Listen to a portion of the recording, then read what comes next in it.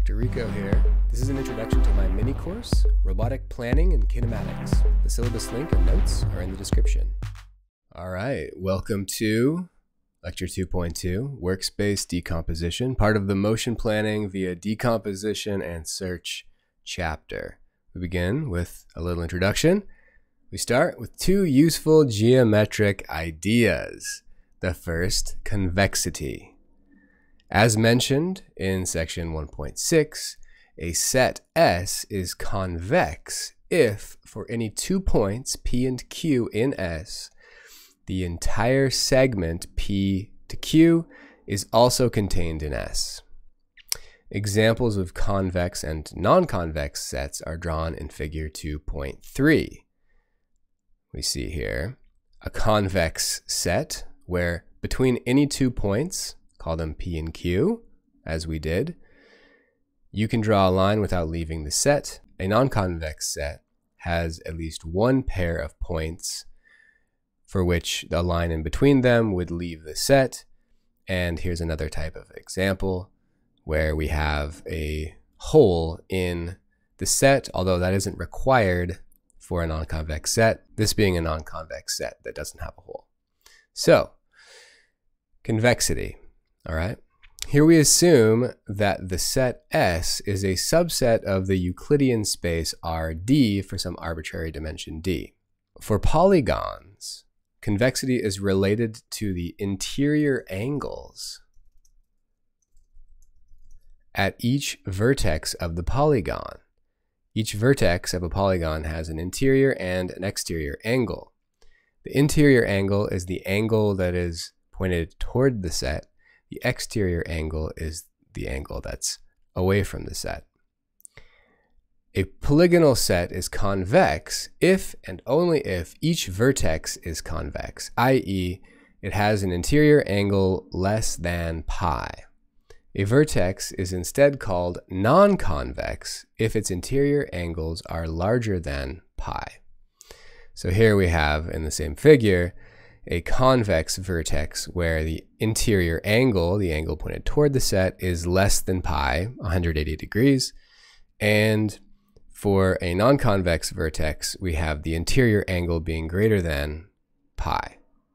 All right. So planning in non-convex sets via convex decompositions. Let us now use the notion of convexity for planning purposes. If the start point and goal point belong to the same convex set, then the segment connecting the 2 points is an obstacle-free path. If, instead, the workspace is not convex, then the following figure and algorithmic ideas provide a simple, effective answer. And this is called the decomposition into convex subsets. For complex, non-convex environments, we use an algorithm to decompose the free workspace into the union of convex subsets, such as triangles, convex quadrilaterals, or trapezoids, quadrilaterals with at least one pair of parallel sides. The following nomenclature is convenient. 1. The triangulation of a polygon is the decomposition of the polygon into a collection of triangles. And 2. Trapezoidation of a polygon is the decomposition of the polygon into a collection of trapezoids. We allow some trapezoids to have a side of 0 length and therefore be triangles. This is the degenerate case of a trapezoid. All right, so we can take a look here and think about planning through a space. So the free workspace here is certainly non-convex. It has holes in it, right? You could draw a point between, say, here, and it would go through the obstacle and therefore leave the free workspace. So we are going to have a free workspace that is non-convex. So we want to split that up into a bunch of convex subspaces. And that's what we've done in part B here. In B, in the figure, we've got a bunch of smaller trapezoidal subsections, okay? And these, each of them is convex.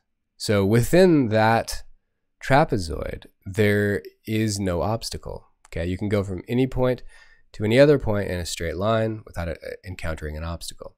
So you could say start in this trapezoid, move to this trapezoid, to that trapezoid, to this trapezoid, and avoid all of your obstacles. Okay, so that's generally the plan that we're going to have to navigate a space by splitting it up into trapezoids. It is easy to see that a polygon can be triangulated or trapezoidated in multiple ways. For example, consider the two possible diagonals of a square. You have a square, you could cut it this way or you could cut it that way across the diagonal, and you would get different polygons, or triangles in this case. In what follows, we present an algorithm to trapezoidate, i.e. decompose into trapezoids, a polygon with polygonal holes. So here is the sweeping trapezoidation algorithm. Input is a polygon, possibly with polygonal holes. The output is a set of disjoint trapezoids whose union equals the polygon. Step 1. Initialize an empty list T of trapezoids. Step 2. Order all vertices of the obstacle and of the workspace horizontally from left to right. Well, left to right for you. For each vertex selected in a left to right sweeping order, so again this way, 4. Extend vertical segments upwards and downwards from the vertex until they intersect an obstacle or the workspace boundary. 5. Add to T the new trapezoids, if any, generated by these segments, and continue to do that repeatedly for each vertex selected from left to right in a sweep. The algorithm is among a class of algorithms studied in computational geometry. Feel free to inform yourself about this topic at Wikipedia. An execution of the algorithm is illustrated in figure 2.5. Note that trapezoids T3 and T7 are degenerate, i.e. they are triangles. So here we go. We've got a workspace that is rectangular. We have an obstacle inside of it. We want to take that free workspace and divide it up into a bunch of trapezoids. And our method for doing that is to take all of the vertices of the workspace and of the obstacle. There's only one obstacle here, but it would be all obstacles in general. And at each point that we encounter, each vertex that we encounter, we draw a line vertically until we hit something, another obstacle, or in this case, the boundary of the workspace, and down. Okay, so we're moving our line along from left to right. So on the diagram, from left to right. And every time we encounter a vertex, we draw such a line. This one, when we hit this vertex, we extend up to the workspace boundary and down to the obstacle itself actually bounds this side. This one, you can't go up or down because you'll immediately hit the obstacle. This one you can go up only. This one you can go down only. This one you can't go up or down. This one you can go down and up, down and up. And you see that these lines actually have broken this down into a number of trapezoids, 10 to be exact, trapezoids. T1, T2, T3, 4, 5, 6, 7, 8, 9, and 10. And these trapezoids now are all, each of them by itself is convex. Therefore, we can move from any one point to another point without encountering an obstacle, which is something that we're interested in. So that is a sort of high-level understanding of this algorithm, and we're going to dig deeper into this algorithm in this next section, the sweeping trapezoidation algorithm. To understand in more detail how the sweeping trapezoidation algorithm is implemented, consider a workspace in which the boundary is an axis-aligned rectangle, and every obstacle vertex has a unique x coordinate, i.e. no obstacle segment is vertical. Okay? As an example, see figure 2.5, the one we just looked at. We'll use this as an example.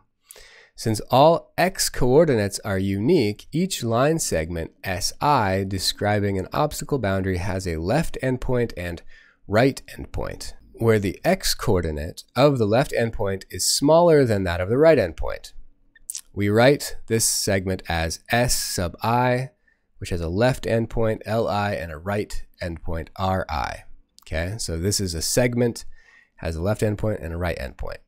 All right, this uniquely identifies which segment you're discussing, and so that is what we'll use. Of course, they also have not just horizontal coordinates, you would also need to pair that with a vertical coordinate if you wanted to know precisely where that segment is, but we can denote it simply by left and right endpoint, as we will in our discussion of the algorithm.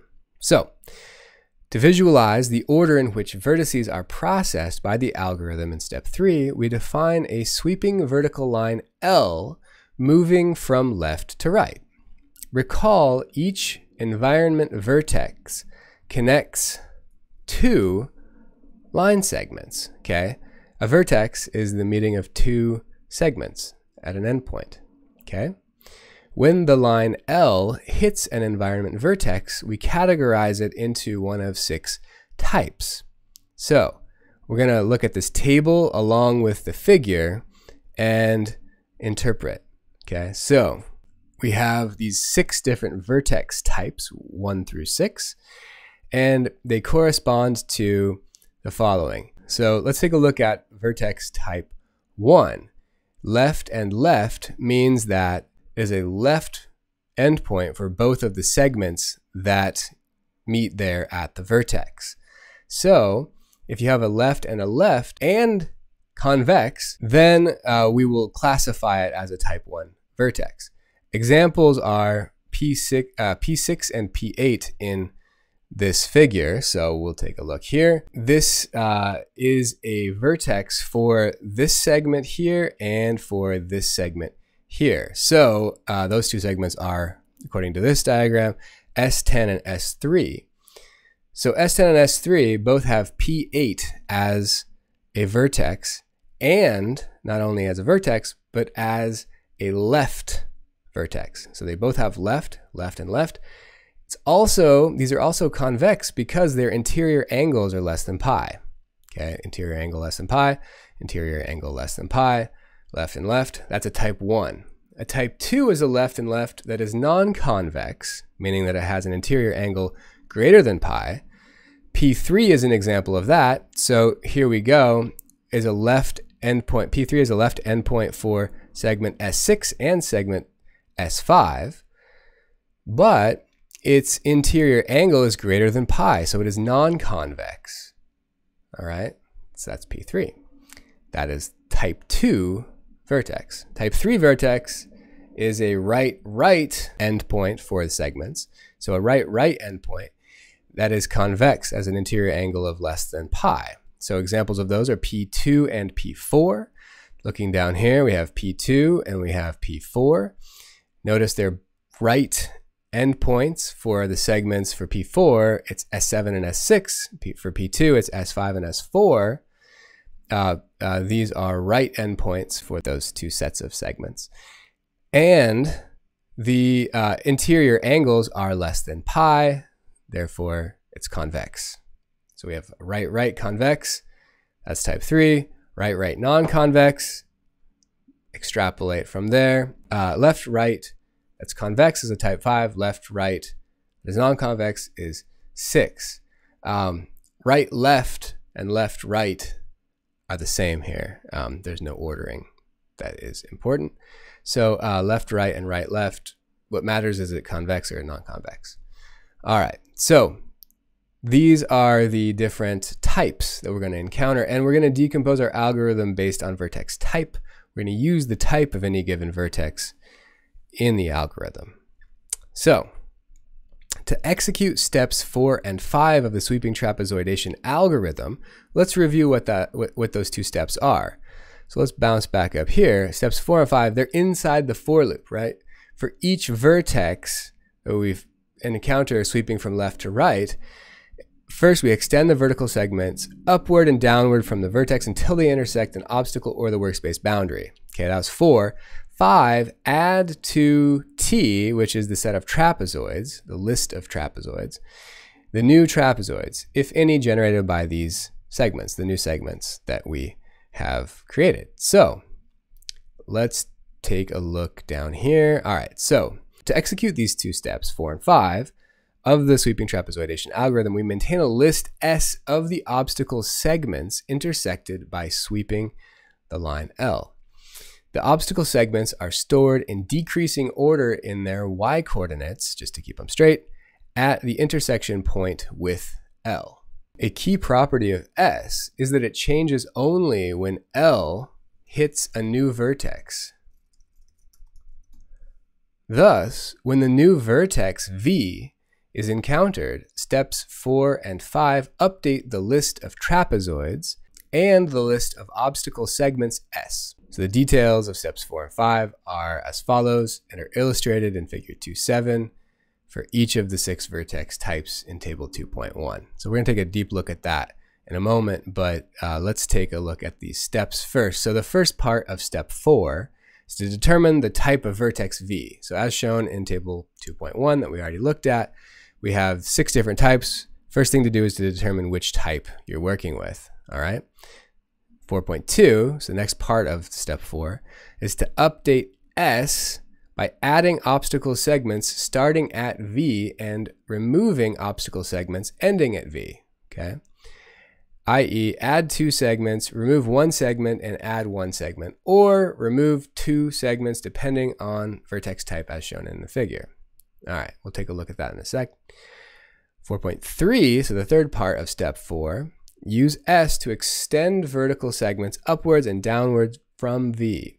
That is, to find intersection points PT and PB above and below V, if any. More detail on this computation is given in the paragraph below, we'll look at in a few minutes. Step 5 is broken down into 2 steps. First one is add to T 0, 1, or 2 new trapezoids depending on vertex type. Okay. And second part of step 5 is to update the left endpoints of the obstacle segments in S above and below the vertex V. Okay. So this figure,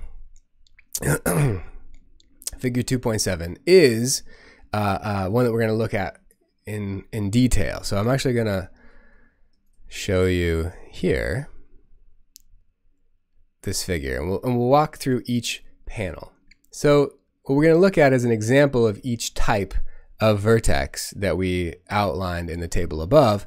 And the first one is a left-left convex vertex. And that was actually this first one you would encounter if you're sweeping left to right. So this is where we start. And what we've got here is the vertex that we encountered is at P8, okay? We extend that line vertically until we hit either another obstacle or the workspace boundary, which we do here. We also extend that vertex line down until we hit another obstacle or we hit the workspace boundary, which we do here. So here are PT and PB. So the first thing that we do is we update S, okay? So S was S1, S2, okay? This is a list of segments, current segments, you could say. All right, that we are encountering with our left to right sweep, our L line. Okay, our L line, you could think of it as being a line L that we take and we sweep it from left to right. We encounter these different vertices, and at each time that we encounter a vertex, we update S and T and the left endpoints of the segments. All right, so that's what we're doing. We started out, we hit this first vertex, and that's where we start. So, all right, so we've got to update S. So we're no longer just intersecting S1 and S2. S1 is this upper boundary. It was originally this upper boundary, okay? And S1 or S2 was originally this lower boundary. Now that we've hit this point, we've extended up to PT and to PB. We had just S1 and S2 being encountered when L was in this region. And now we're going to have some more. So we have S1 still at PT. S10, so we are actually intersecting this S10 segment now as well at this point. And S3, this lower segment, and S2. So we have now S1, S10, S3, S2. So that is updating S. To add to T, okay, T is adding to the trapezoids, right? And a trapezoid is going to be described by a bunch of points, and those points will be described here by P's and L's, okay? So we have PT describing the first point in the trapezoid.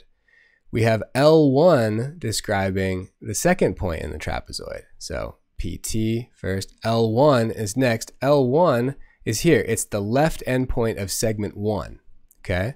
That's here. Then L2, which is the left endpoint of segment 2. Then PB. Okay, these are the points that define counterclockwise, right? That's how we define a trapezoid, right? A counterclockwise list of points. So there is our trapezoid, and it is a convex trapezoid by construction, right?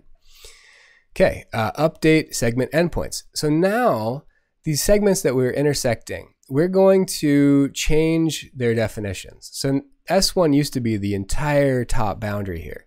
We're going to update it and say that now S1 is the segment from PT to this old endpoint. So this is the new L1, okay? R1 is still in the same place. L1 used to be over here, right? We used it here to be L1. We'll call it, I don't know, L1 prime is the updated one, just for the sake of the diagram.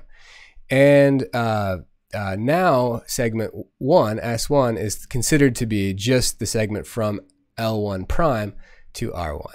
Okay, so this is our new boundary on the left.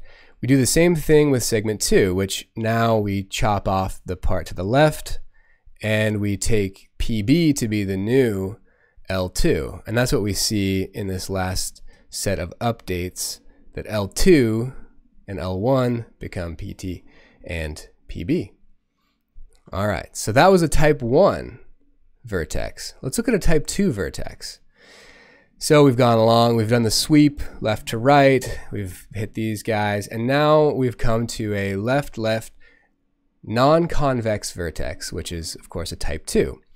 And this type 2 vertex, we are going from a situation, let's redraw our L here, remember our L line, and we've swept our L line now to the right, to the right, to the right, and okay, so when we're here, we're encountering, of course, S1, the top boundary, S7, this segment, S4, this segment, and S2, this segment. So that's what we see here as the old S was S1, S7, S4, S2, okay? And when we hit this vertex, then we're going to update. Now we're going to update for this point and points to the right. We're now intersecting S1, S7, both of those still. Now we're also intersecting S6, S5, S4, and S2. So the original four were S1, S7, S4, S2. We put in S6 and S5 because now this line L, if we continue moving it rightward, we are going to be, and you can see it a little bit better, but it also occurs when we're at P3, this is going to be an intersection with S6, and this is going to be an intersection with S5. So now we update S to include those. Okay, so that's keeping track of those. Do we need to add any new trapezoids when we encounter one of these left-left non-convex types?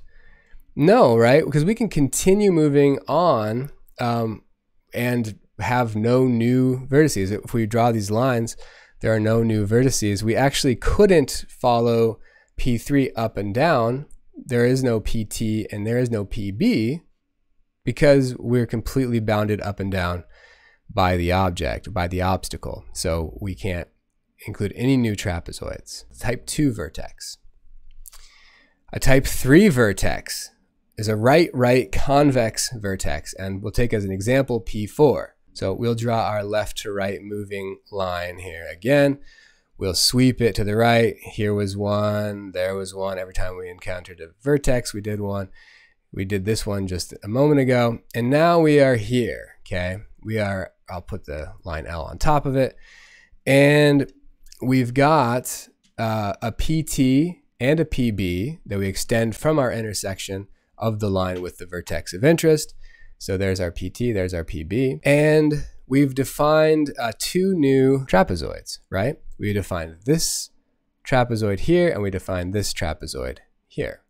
So the way that we'll keep track of what's going on is first we'll update S, which is to update which segments we're intersecting with L, okay? So when we were just to the left of P4, we were, as you know from the preceding step, because the preceding step happened to be this guy, we had S1, S7, 6, 5, 4, 2, 1, 7, 6, 5, 4, 2. Now, when we update, we're going to lose S6 and we're going to lose S7, right? So if we look here, S6 and S7 are going to be yanked out in our new S. So S1, S5, 4, 2, and now we've kept track of S. Okay, so now we need to add to our trapezoid set, right? We have this collection of trapezoids, and we need to add to that. So we have PT, L1, L7, P4. And that one is defined by, so we start out at PT right here, PT, okay? We're gonna go counterclockwise, so PT, this is the left endpoint of the S1 as it was defined in this step. So S1 in this step is this segment here, so its left endpoint is defined here, so there's our L1. Then we continue to go counterclockwise and we come to this vertex here, which is actually the left endpoint of L7.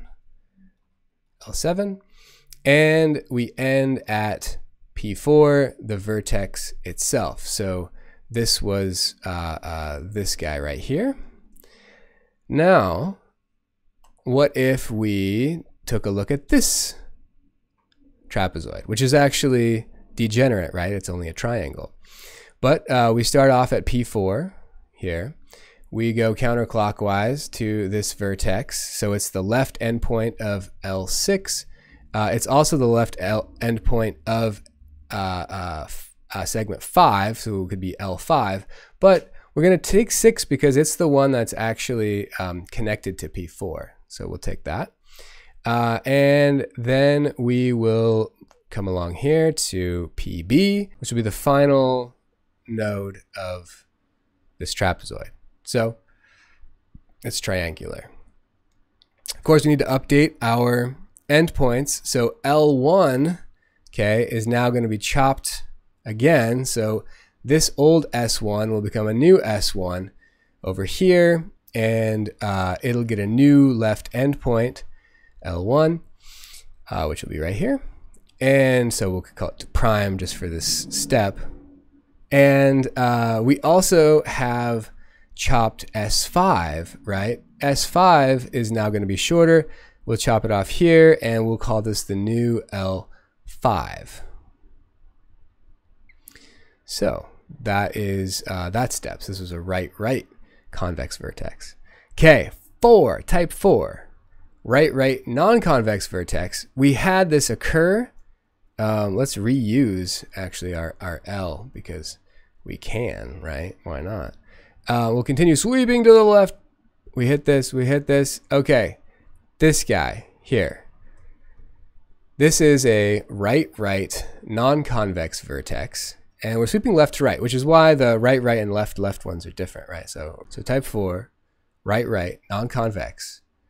Update S first. So we were here, we had S1, S8, S9, S10, S3, S2. Okay, those were the segments we were intersecting with L.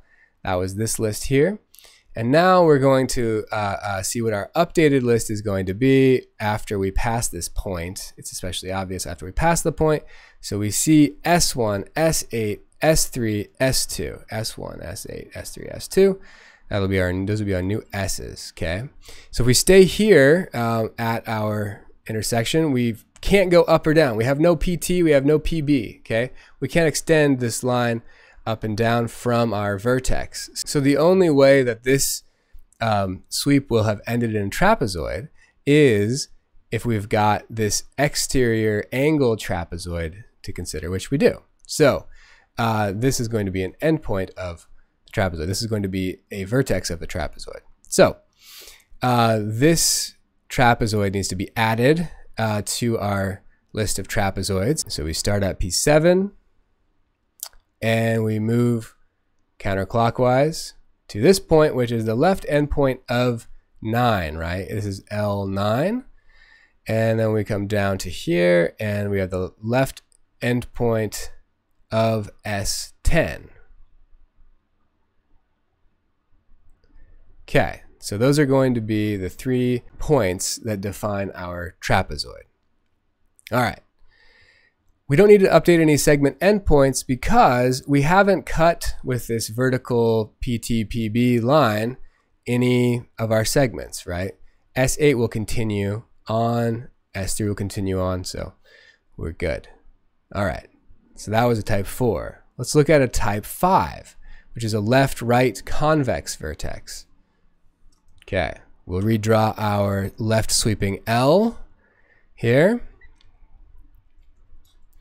Our left sweeping L, sweep, sweep, sweep, sweep, sweep. Okay, we get to here, which is a left, right. So left for S3, right for S4, vertex P1. Okay, so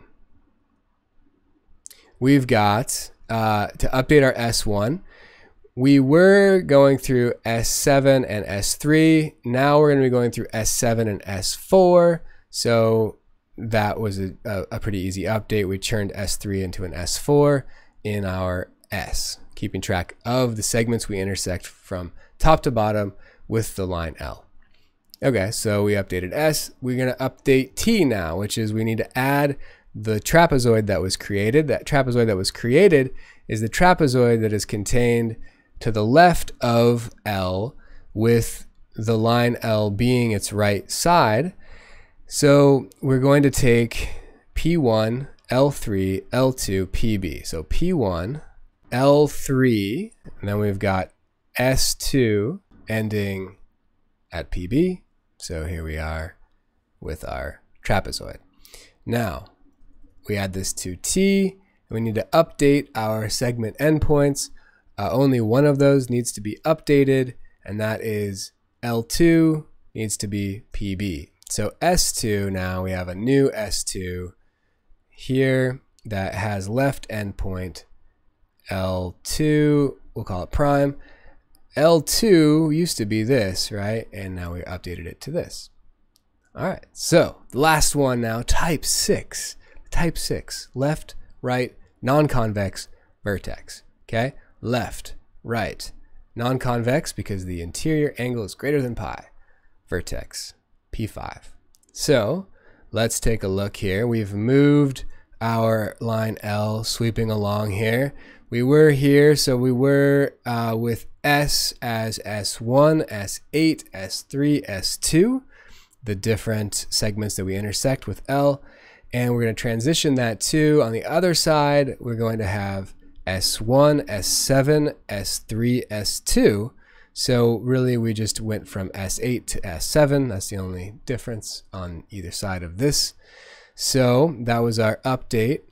Our add to T now is, if we put this line on P5. Then we've got to update with, we'll start out at PT, as we like to do, and go counterclockwise. We need to know what this point is. This is the left endpoint of S1, so this will be L1. Now we're here, the left endpoint of S8, going to be L8, and then the vertex itself at P5. So this is our new trapezoid. Here, we need to update the left segment for S1. Our new S1 is going to be over here, and the new L1 endpoint, which we'll call L1 prime, is going to be PT. So that's what we do with this update of the endpoints. All right, so back now to the lecture, and we've gone through in detail now what happens for each of these different types, and we've looked at an example, okay? So the type of vertex V can be determined by checking its convexity and looking at the number of obstacle segments in S that have V as an endpoint. 0 obstacle segments implies V is of type 1 or 2.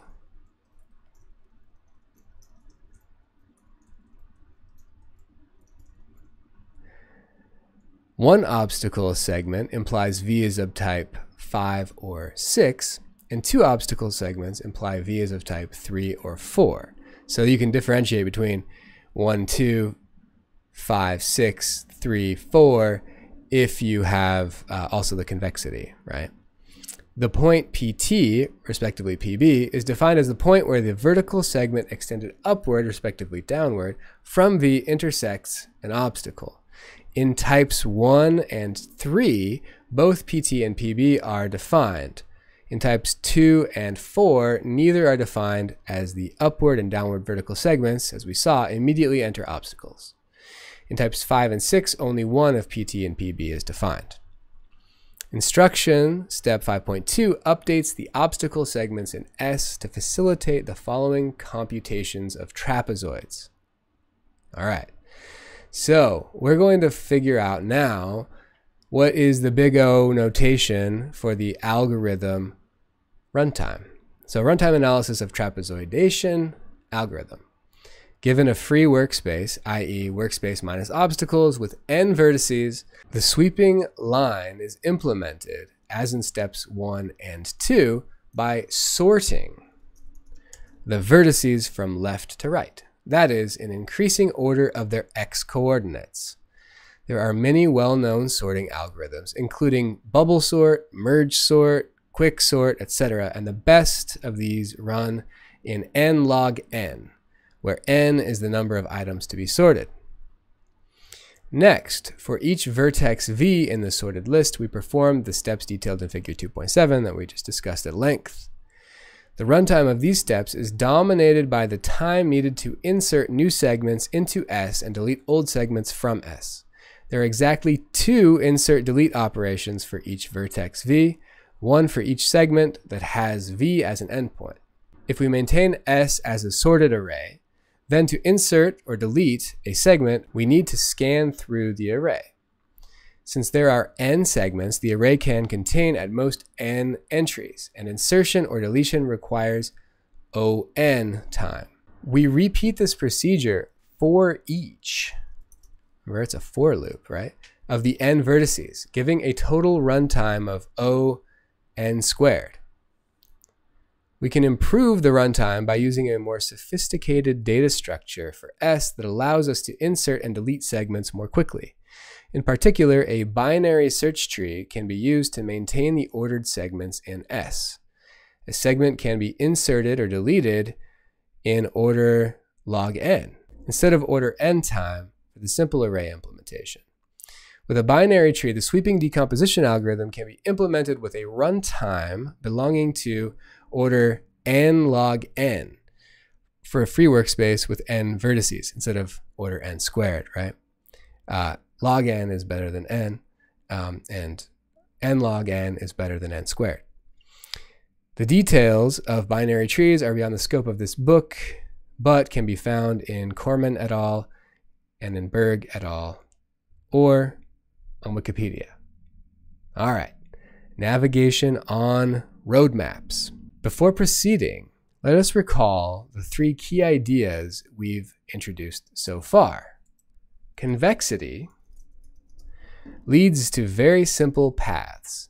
2, if the free workspace is not convex, it is easy to navigate between neighboring convex sets.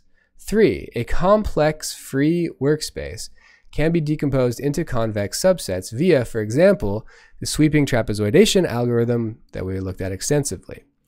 The next observation is that the sweeping trapezoidation algorithm and other decomposition into convex subsets procedures can easily be modified to additionally provide a list of neighborhood relationships between trapezoids. In other words, we assume that we can compute an easy-to-navigate roadmap. The roadmap of a trapezoidation is computed as follows. An example is drawn in figure 2.8. So let's look at this algorithm along with the corresponding figure here. So, input, the trapezoidation of a polygon, possibly with holes. Okay, so that's what we've got, denoted with the white squares and the gray lines showing us each of the sides of the trapezoid, the parallel sides of the trapezoid, and the outer boundary also being included in that. Output is a roadmap. That's what we're looking for.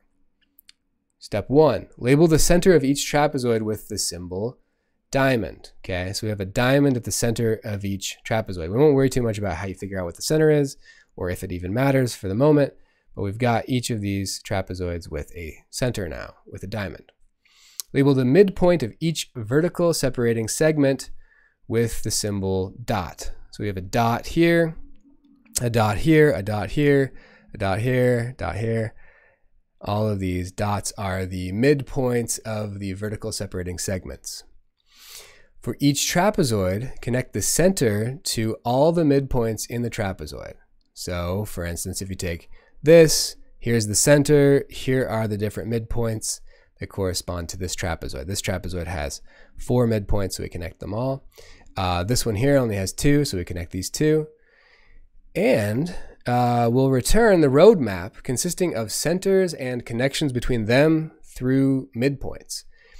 And what we've got is a roadmap. If you followed this, you could navigate around and avoid obstacles, right?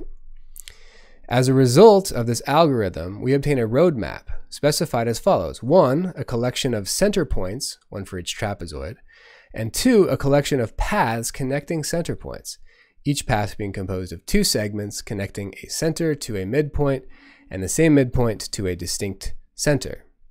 Okay, note, it is not important what precise point we select as center of a trapezoid.